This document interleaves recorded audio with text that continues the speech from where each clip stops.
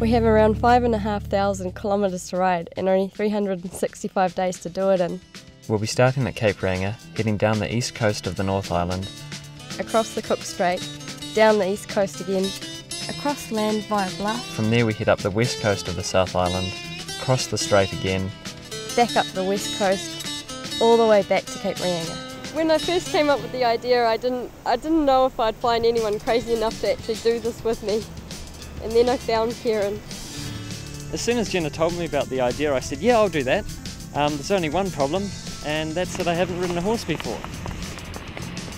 We also needed to find a support person who could follow us in a van and bring us out supplies and also make sure that we're really safe on the road.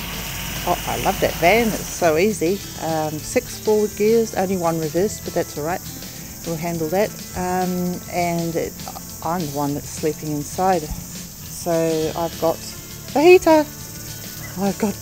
And of course then we needed to find the right kind of horses to do the actual trek and are safe on the road.